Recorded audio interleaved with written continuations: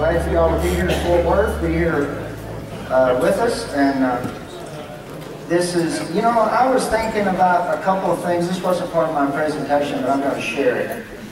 As you know, the Burns family have known all of these guys. They know Alan and Scott, and they don't have a clue what I'm fixing to say. And so there's nobody in this room any more scared than they are, I promise you, except me. So, and Scott, I think as an optimist, we need to always look for positive things. And you don't have to worry about me coming and taking your farm away from you. You can have it. And Gabe, I'm not going to come to North Dakota and try to take yours either. I can't stand that 200 plus days of freezing. I'm not doing that. So let's get started here. First of all, I'm not a speaker. This is my absolute first PowerPoint presentation, so we're probably going to be in a wreck before this is over with. We're not going to give you a lot of facts and figures. I'm just going to talk to you about what we do on our farm. And, you know, sometimes I think it's important as we go through life that we ask ourselves, are we wrong? Could we be wrong? And I think that's important as we do this. That's how we learn, if we think about what we could be doing that's wrong. I don't have to worry about that because my wife said I'm never wrong, so I can take comfort in that. So, where we're located, this is the current drought monitor map of Texas. We actually are located on the Red River, right up very north. Actually, you may have read some things in the news about the BLM trying to take land from ranchers. We own some of that land in the Red River bottom. You will notice that that dark brown area, and that's the most severe section of the drought monitor map, and we're located on the very edge of that. If you look back at the one before that and one before that, that brown just gets bigger and bigger and bigger, and we were just in the heart of it. So that's where we've been. And although we've had some rain, we feel like things are much improved. We are still in the D4 drought. But we are optimistic about the situation we're in. We've got water in ponds. We didn't have that a year ago. We've got green crops growing. We've got small grains growing. We're raising cattle. So we're very optimistic about where we're going. A little bit about our story is going to tell you what we do. We raise small grains, stripping wheat. We raise cotton. That's my son Kevin. He helps me there on the farm. We have a mother cow operation. I hear these guys talk about trying to put cattle back in their operation, and we've always had them there. And it was always, we've always worked them in. It's just been a part of our lives. This is a little group of calves that we're raising. We had a group of black cows that were pretty good quality, and we brought some Hereford bulls and put with them. We're trying to raise our own black quality replacement heifers. It's our first time to try to do our own replacement stock. This is stocker cattle that we, this is actually shipping day 2013. This is just a picture of some we took. I think Alan mentioned earlier, he doesn't take enough pictures. I obviously don't either. So it's kind of hard to scrounge some of these up. Like I said, this was shipping day. We had the trucks lined up, and we're all excited because we're fixing to get paid. So I've also used an agronomist, and I've had agronomists tell me, you need to get the cattle off of your operation. You're never going to achieve maximum yields if you've got the cattle out there compacting your soils. And what I've told him is I'm not interested in achieving maximum yields. I'm interested in achieving maximum profitability, and I'm not going to get rid of cattle. That's just not part of what we're going to do. We raise some other crops. This is a spring canola this year. We've had a little bit of experience with canola. It's been tough. We've been trying to do a lot of these new things in the middle of this drought. We've been in about 4 or 5 years now. Last year, all of our canola in the area froze out.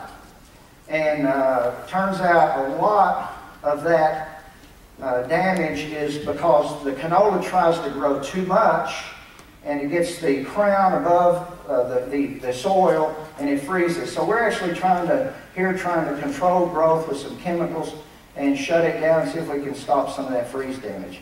We don't seem to be having those problems this year. Like I said, we've had some rain. It's amazing how much better freeze damage is and some of these other things when you have moisture, and so that's helped that. We've raised milo in the past. We haven't raised any milo this year. This was one of the better years we had.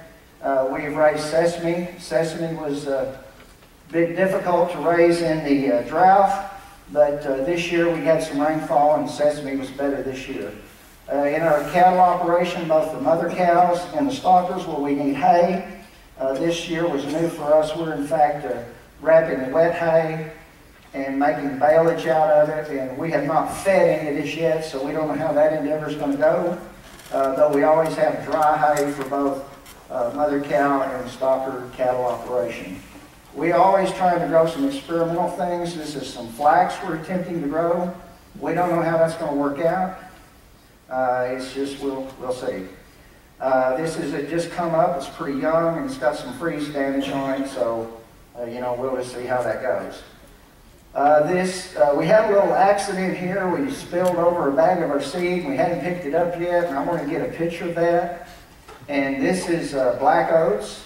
They're not black, but they're sure chocolate brown. And so that was something totally new for us. We're excited about using those in our cover crop mix, especially for forage. It's supposed to be more of a coarse, denser forage, and would be better for our soils. And so we're excited about using those in cover crops, and then you know, also for in our grazing system as well. New to us also this year, which we haven't planted, is going to be spring yellow peas. These are kind of experimental for us again, and we don't know how those are going to go, but we're excited about trying to move to some kind of different cropping systems. I can remember a time when somebody said, what kind of crops can you all grow there? We'll say, well, we grow wheat, cotton, sometimes milo, hay, and that was it. And we would tell people, we can't grow anything else. So what we're trying to learn in this soil health environment that we're in, and as we look for diversity, what can we grow there? And I think we really didn't know because we weren't ever open-minded enough to look. With a lot of cattle, where we need fencing, these are some new fences we constructed. If you can see the back of those steel posts, they're lined with grasshoppers. So it seems like drought always brings that on, so we've been in that drought pretty good. We've been building some gates and corners in the last couple of years, like I say, and trying to get bring value to our livestock operation. We've built a couple set of pens. Also with the livestock, we always have issues with water. So we've had a lot of ponds that were dry in this drought. Here is us cleaning out one of those ponds, and I don't know how many of those things we cleaned, probably into the 20s or 30s. But, if you want it to be better, you better do something with it today. That's the way we look at it. Cleaning out a pond is not going to fix anything for this year, but it'll just get you ready for the next drought, and we know it's going to come, so we're just trying to get ready. So needless to say, we're busy out on the farm. We're always doing things. And let's just get into some of these topics a little bit. Our topic today is soil health. Obviously, maybe you have some interest in that because you're here. I think if there's been a mistake made as we talk about these things is maybe we've placed, initially there was too much emphasis placed on no-till.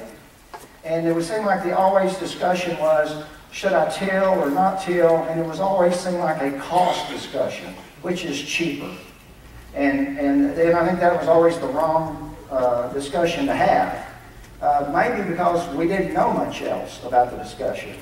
And the guys that have chosen to go down a no-till path have learned that there are other factors that become far more advantageous than cost when you go to looking at a no-till environment.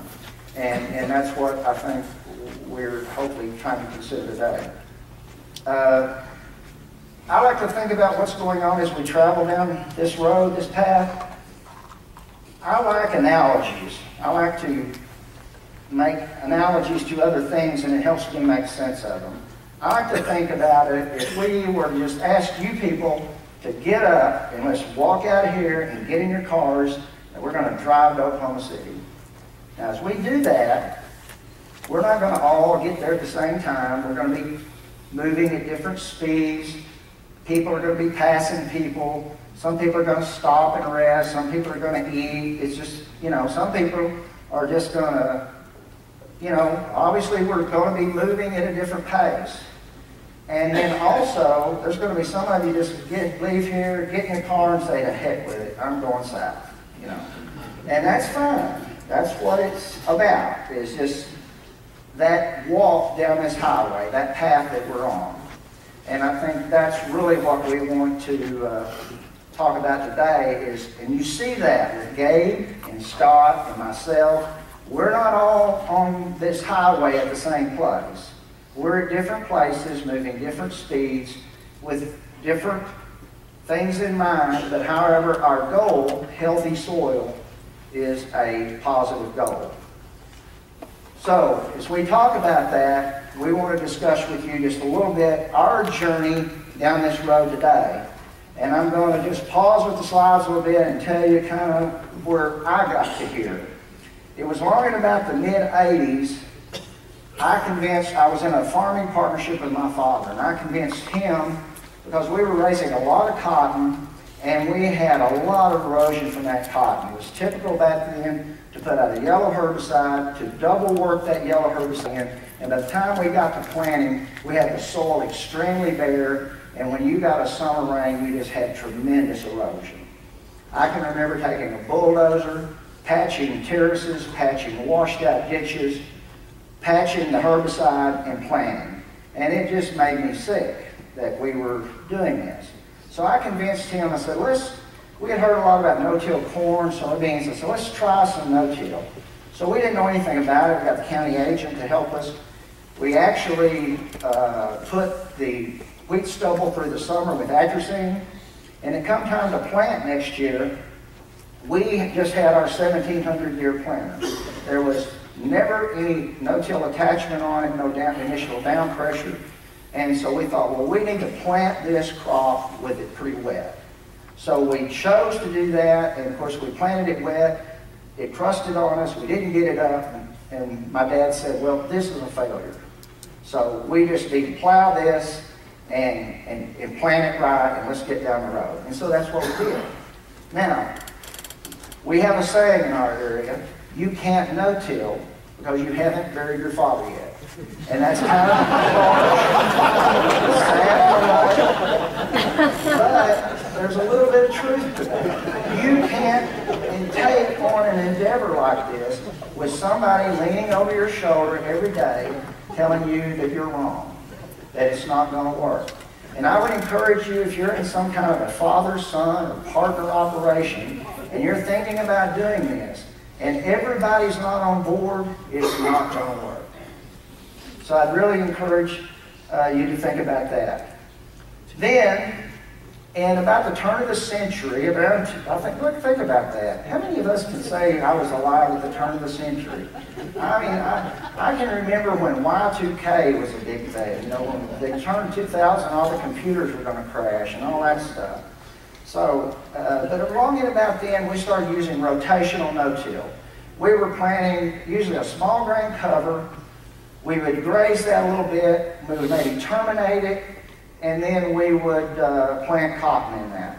Then we would immediately go back to tillage for our wheat. So we did that for a while, and we saw benefits from that. Then actually in 2005, we bought our first no-till seeder, and we said we're going to be full no-till. Now I wasn't as smart as Gabe. I didn't sell my tillage equipment because I thought this might not work. And so what happened, we actually got about 4 years into no-till, and we were having some real problems with tumble windmill grass. And some of you may know what that grass is. It comes out of your pastures, and it's a pretty tough one. And we couldn't control some of that grass. So we had a neighbor that hooked up to a chisel plow, a no-till farmer, and he was plowing some of his, and we said, man, that's the answer. So we hooked up to a chisel plow and swept some of those fields and harrowed them down and kind of smoothed them up and had it looking real good. But we didn't help our problem. We killed the grass that year. But it was back next year thicker than we'd ever had it, because all we did was plant the seed of the grass that was out there. So we just provided a perfect seed bed, a perfect environment for that grass to do well in. So we just found out we had a problem, but we had to find another solution to the problem. And that solution was to do a better job of killing grass. We had to kill it when it was small. We had to be more dedicated. We had to get the right chemicals, the right rates. We just had to figure out a better way to get the job done. But tillage was not a way to get the job done. In 2010, we bought our first stripper header. Gentlemen, let me tell you something. If you're going to go home and talk to your wife about buying a stripper, include the word header. That'll get you in a lot of trouble. And so we purchased our first stripper headers in 2010. In fact, encouraged our custom harvester to bring stripper headers, so we've stripped all of our small grains since then. I think, in my opinion, strippers are the next step in a no-till environment. It really takes your program ahead. And it's just really about maintaining that residue. And then, as Angie said, 2 years ago, we started using some multi-species covers and are trying to work through that. See what we can learn there. As I mentioned, when we made our decision to go full no-till in 2005, this was something that played a very important part of that decision. There at Vernon, we have a extension service, and Stan Beavers is an economist there. And Stan has been great to work with. We would have some producer meetings, and it was basically we'd go to a steakhouse, we'd buy a steak. We had some guys that had played with no-till, had some knowledge of no-till and cost. They had been tillage. We had some guys that were thoroughly convinced about staying full tillage. And so we just had discussions about what it cost, what you needed to have to get the job done, what it cost. And some of those meetings almost turned into fights and arguments. But it was really good because everybody that was there was dedicated to find the answer. So through some real good discussion, then Stan put together budgets. Now what we were doing, if you would track those budgets, till and no-till was just pretty much running right together. Cost was about the same. And like I said, everybody started looking at this, they were thinking about a cost factor. Along in about 2005, this was the budget that Stan put together. And if you'll see, there was about a $15 advantage to no-till. Now, if you'll look, the return on both of those is red. That's scary. But now you got to understand a couple things. That was back in an environment of $4 wheat. There was no livestock income in those budgets. And Stan is a tough, tough budgeter. I mean, he's going to look at family living costs, everything. And so those were tough budgets. But I'm going to tell you what, our budget on that was a 3,200 acre wheat farm, and at $15 an acre, that's $48,000. So that, we said then, that trips the scale for us, and we made the decision. What was happening along at about that time was patents were running out on Roundup and other herbicides. Herbicide costs were coming down. Fuel prices were going up. The price of steel from John Deere and International and other equipment manufacturers was going up. And so we finally saw that roll over. Now, as we go down that highway, we talked about going to Oklahoma City. Where are we going here? And this is where we're headed. We want to achieve a healthy, viable, thriving, living soil for our production. Now, if I were to ask you, describe that, okay, let's say we're going to talk about life. I want you to describe the life in that picture. You would probably say, well, I see a man, he's obviously alive, that earthworm's alive, and they say the soil is alive. So there's 3 forms of life there. No, there are billions of forms of life there. There are literally billions of fungi and microbial bacteria and all those living within that soil. And we need to learn how to manage that environment better. As we want to walk down this road, this path we're on, what are some of the obstacles that we could run into? And I just, not all the obstacles, but here's the 3 I think of. And you think the sun's an obstacle? Well, it can be. The rain, the wind. We're going to talk about these guys. Look at that guy. I mean, it's kind of been chilly in here all day. I can kind of warm up to that just looking at it on the screen. That's hot. You've heard some of these guys talk about temperatures and on the soil and those things. I can remember in Wichita Falls, Texas, watching the 10 o'clock news, and the temperature at 10 o'clock given on the news is 100 degrees. And it's hot when it's like that. Now, you know, we fuss about the sun, but this is what we do, guys.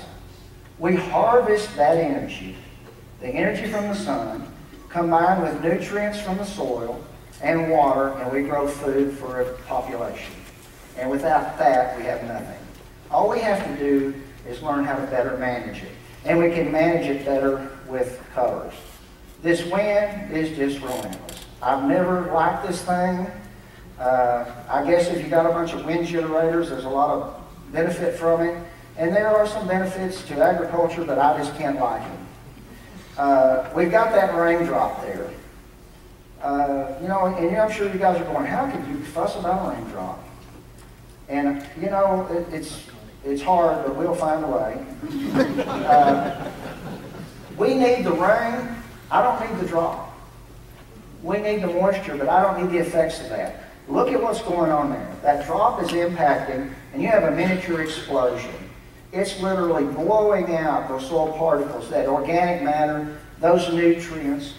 And you think, well, that's no big deal. That's a raindrop. Now let's put billions of them out there. And you see what we have happening. You have an explosion occurring in your field. How do we fight these things? Right here. We cover it. We provide cover for that soil. I want to show this to you. You think, well, that's just another picture of covering. Let me see if I can get this pointer to work. Look right here. No, it's not. I'm not doing it right. Right there along that road, what do you see? You see weeds. Do you see weeds out in that field anywhere? So that cover does a tremendous job of suppressing that weed pressure. And that's another thing the covers can do for us. Here's another picture of cover. Now, I'm pretty sure that's a combine track. We have duals on our combines, and you kind of see two tracks. And you see about probably 2 foot of standing stubble. That's stripper stubble. Now, if that sun ray is coming down, it doesn't impact the soil. It impacts that stubble. So the soil doesn't get hot, the stubble gets hot. It absorbs that energy. Then the wind blowing through there radiates that energy away. Hey, wait a minute, we found some use for the wind. So we help lower the soil temperature. We help lower that evapotranspiration. The same thing happens with that raindrop. When that raindrop comes down and hits that soil, now I get the benefit of the rain without the damage of the drop. It trickles down that stem and gets to the soil, and I don't have to have the damage of the raindrop. Some of the tools that we can use to get that done are there's a no-till seeder, and this is what I want to see. When I'm planting my next crop, I love to see residue up there rubbing that bar. That soil is still protected. I'm putting another crop in there, and the soil is still protected. Here's a planted field, a 30-inch row planted summer crop. I want to see that kind of cover so that we don't have the damage from those guys out there. Here is a photo of an October issue of Dryland No-Tiller. Jim took this photo on my place last August. We were out there, and I think you can see that's probably head high or something. And what I want to try to emphasize to you here is in Texas, with these temperatures and the wind and the other things, it's difficult to keep these residues around. So we had a multi-species cover crop. You can see heads from millets. The day we did this, I made the statement that I think I waited too long to terminate this. Today, I realized I didn't wait too long. It was fine. I don't know if it would have benefited us waiting longer, but we sure didn't wait too long. This was taken the 14th day of August, the day we did the tour, We actually terminated that crop the following day on the 17th day of August. We had a 4830 John Deere sprayer, had a backup camera, magnetic mounted underneath it. We took the camera off of the sprayer that day. The residue wiped the camera out. So that's what kind of residue we had there. Here is a picture. This is actually mid-September. We're running through that residue, putting in ammonia to get ready to plant a wheat crop. Here is right behind that rig that we're running. It's an ammonia rig. And you can see we probably still have a couple foot of residue there behind that rig. So we're laying some of it down. If you look out in front of that tractor, it's maybe 6 foot tall, 5 or 6, something like that. But we still got a couple foot standing. This was last week. That's what we've got left. You can see some residue, obviously big stalks laying on the ground. It's planted in wheat. That's the wheat we have growing. This is last week. What are some of the tools we can use to help us maintain that cover on those fields? To maintain the cover so we can protect it from the rain, the sun, and that wind.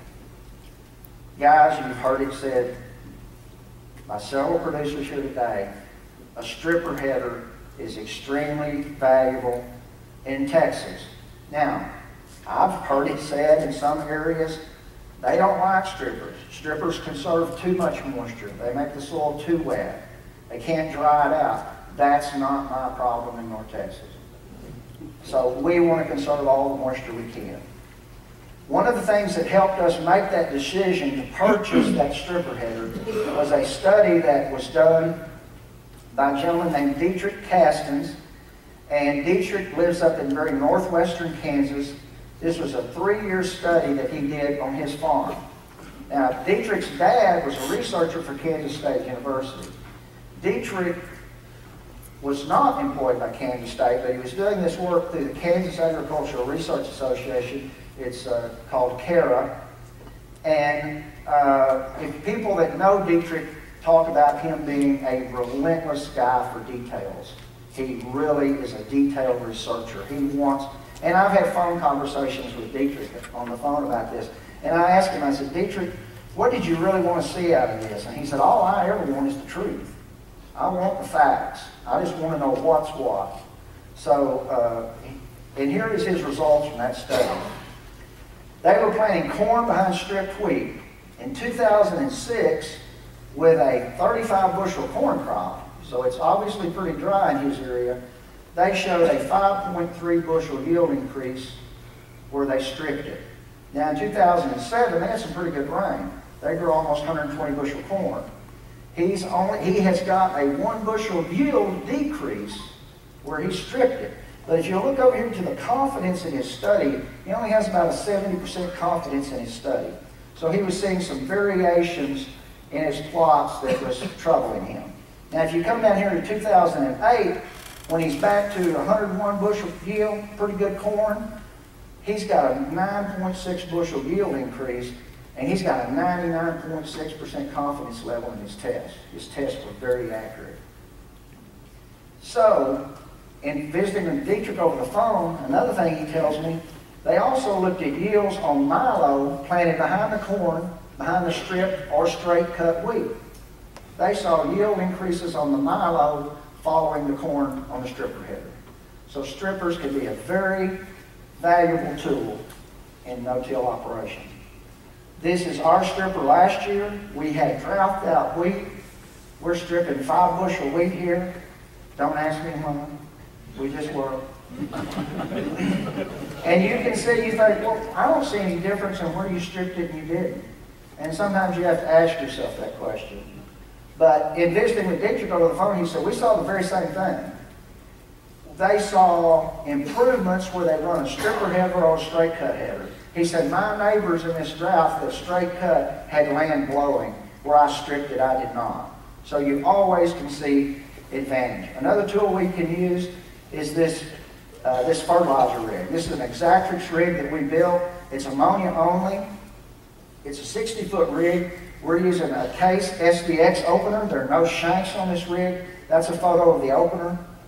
It's a disc opener. We just slice the soil open about 7 degrees, inject it in there, and close the slot. This opener has a wheel beside the blade. That's a huge advantage. It holds that soil down. This is actually the third version of opener that we had on this rig. Here is the first version. This was a Bordeaux opener. And we were actually putting ammonia into growing wheat here. And if you'll see, we have way too much disturbance here for me. I'm damaging too much wheat and doing too much disturbance to the soil. Because here we don't have a wheel by that blade. It's not holding it down, so the blade is ripping that soil out. And so we don't like that much disturbance. Another tool we use is we use a strip till rig. It's a soil warrior. There are no shanks on this rig. Some have heard me say this. I view using a strip till rig as a mission of failure. And why do we use it here? Well, we run cattle on our cover crops, and one time when it gets wet, we will get a hoof impact in some areas. And if you're trying to plant cotton an inch deep in an 1.5 inch cattle track, it's not very good. So what we do, we'll go into some of those fields, we'll just run that system. It just kind of fluffs a furrow. We don't try to go deep. We're just trying to fluff a seed bed. I'm not worried about compaction. That cattle compaction is just not a big issue to me. I just don't think it's that big of a deal. This is really not a good picture. It was the only one I had of where we'd run this rig. We weren't really running the rig here. This was just some small grains cover. We just got it put together, and we were just out there trying it, see if we could get it to work. But we're just fluffing a raised area there, smoothing out those problems, and then hopefully if we get some rain, we can come in there and plant. This is our no-till seeder. We actually bought 2 of these seeders new a couple years ago, and we took them to the house and rebuilt them. We just bought them, took them home, tore them apart, rebuilt them to make them do the job we wanted to do. One thing, you say, well, what can you do in your seeder to preserve residue? You can make choices and selections. For example, here we chose a 10-inch seeder over a 7.5. There's 1/3 fewer openers on a 10-inch seeder than there is a 7.5. You got 1/3 fewer costs, 1/3 fewer blades. It's a lot easier to work on, and your cost of purchase is less, and it preserves more residue, leaves more residue standing after you seed. We took it home and what did I miss a picture? Yeah, there we go.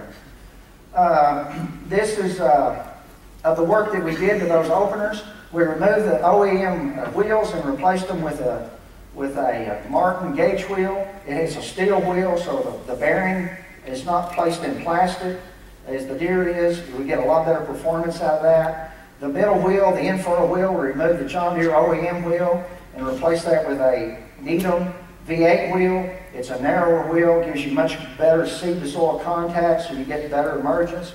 And we take the closing wheel off the back and replace it with the Martin Crumbler wheel, and we feel like we get a lot better closing action with that crumbling action as opposed to just the OEM straight steel wheel. Here is a picture of that pressure gauge. Wait a minute, I missed that, didn't I? No, we got one more. There we go. Picture of the pressure gauge on that seeder. If you'll notice, deer, when they manufacture that, they got a little green section in there. That's where they say this is a safe range to run it in. Then they've got a little orange range, that's the danger, or caution. And then the red, the danger. We always run it in the red. We run it standing straight up, 1,500 pounds. And the only reason we don't run higher than that is because you go to lifting the seeder. Now, you say, well, is your ground that hard? No, it's not that hard. But we want to take the bounce out of that system. We want to get that seeder tied to the ground so we get optimum seed to soil contact, and that's kind of the pressure range you need to be in. Sometimes if we get on some of our real sandy soils, we'll drop that pressure down to 1,000 pounds right above the green. Here's another photo of that seeder. You see we've placed oil field weights on the back. Deer put some brackets on there to put weights on. They put them in the wrong place. You don't need weight on the front of that seeder. You need it on the back. If that seeder is going to lift, it's going to lift in the back. If you apply pressure to that hydraulic system, you're going to see it lift. It's going to lift in the back. So that's where you need the pressure. I also take a picture of this We add onto that wing and put that angle on there because I don't see very good. I've knocked wings off of cedars, and that really helps, you know, keeps poles up and stuff, so it helps to have a little slide on there. This is some winter cover crop that we planted this last year. This is a mix that we did. You can see we have pretty good cover from a drought out wheat crop last year. This is another picture of that same field. We still got straw cover there. And we're pleased that we think we got a pretty good mix there of the winter grains and then the brassicas and the legumes as well.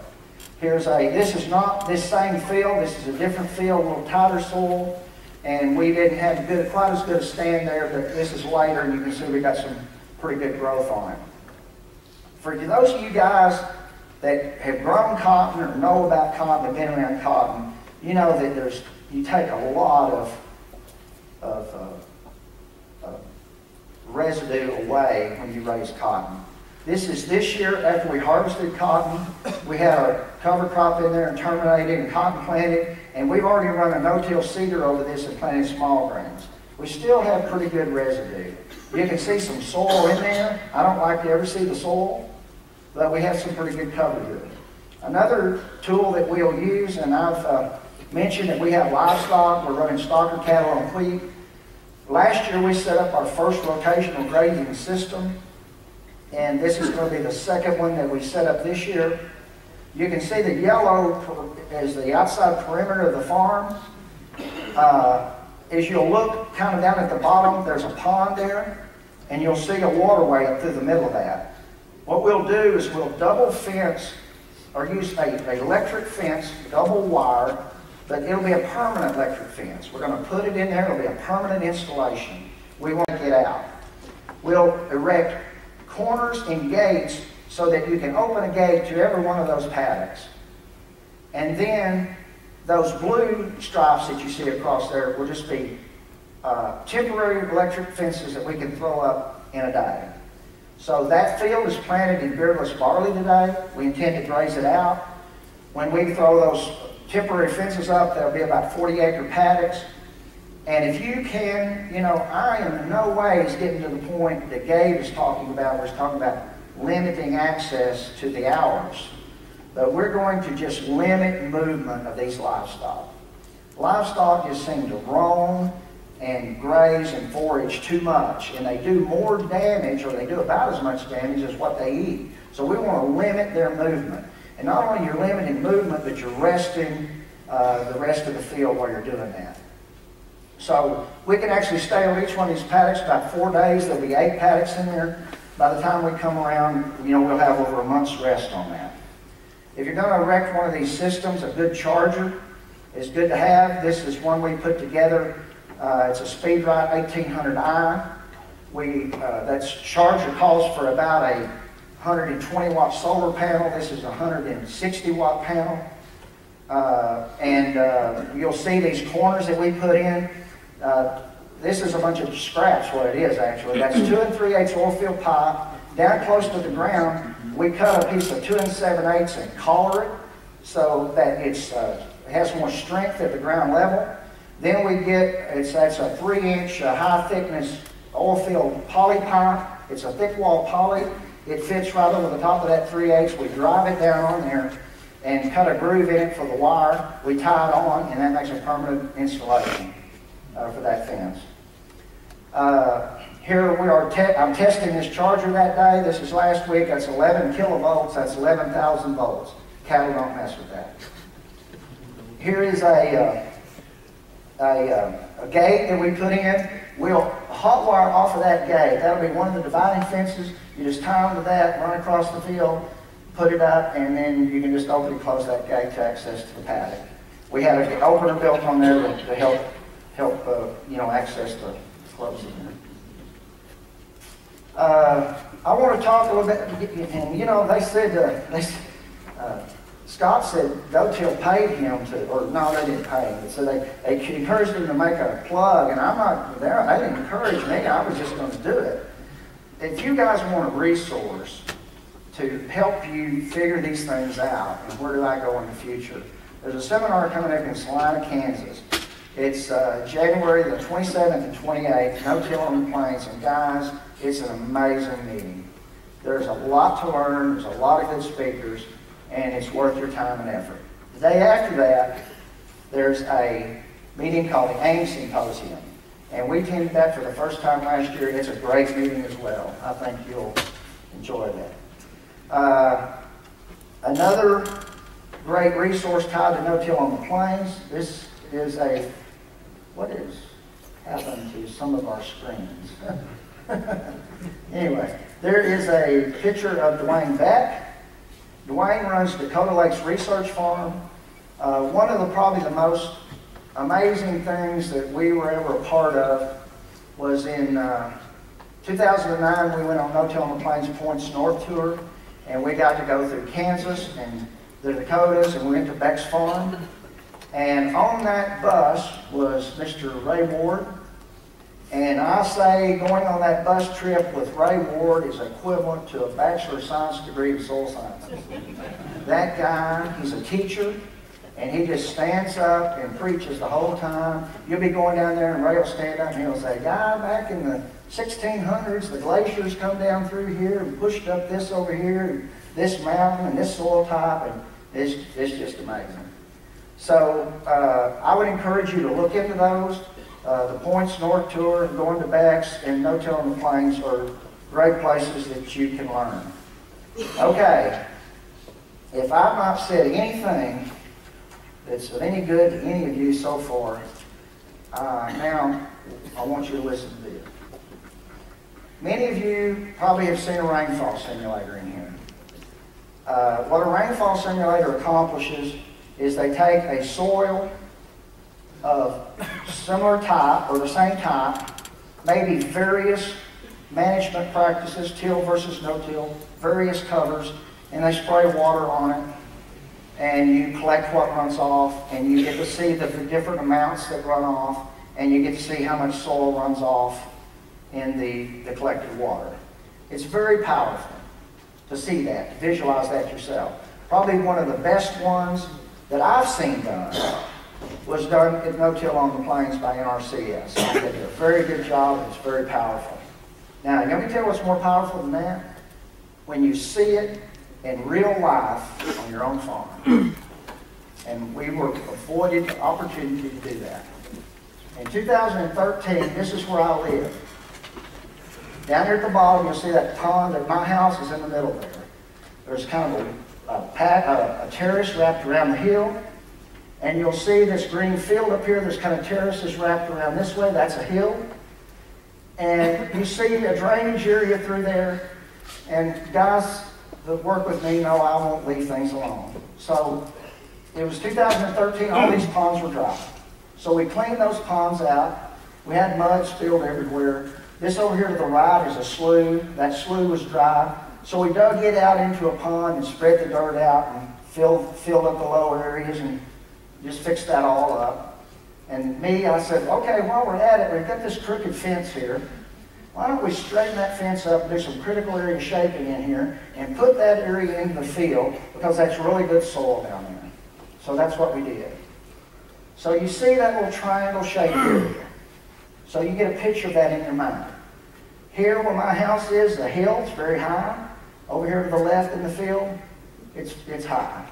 Now we plowed this pasture up, we were going to reseed it to Bermuda. So as we were planting the Bermuda, we scattered some hay grazer seed in the Bermuda grass spreads. Just let them trickle out, and when it rained, they come up so we could have some cover. You'll see that here.